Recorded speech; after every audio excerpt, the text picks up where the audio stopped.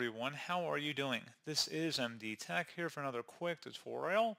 In today's tutorial, I'm going to show you guys how to enable spelling and grammar checks on your Microsoft Outlook application.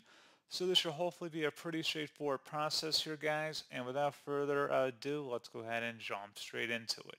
So all you have to do is open up Microsoft Outlook and then select the File tab up at the top left. Go down on the left panel where it says Options and go ahead and left click on that.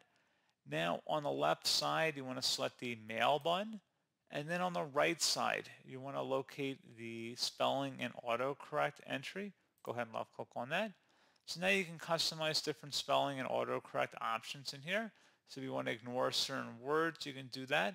However, on the previous page you can also check spelling before sending, as well as ignoring original message text in reply or forward as it relates to spelling and grammar checking.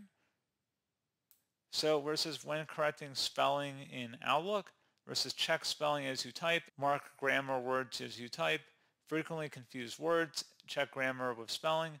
You can uncheck those options if you do not want to have it automatically checking for grammar and spelling mistakes. And then once you made your selection, you can select OK. Hopefully this was a pretty straightforward process, and as always, thank you for watching. I do hope I was able to help you out, and I do look forward to catching you all in the next tutorial. Goodbye.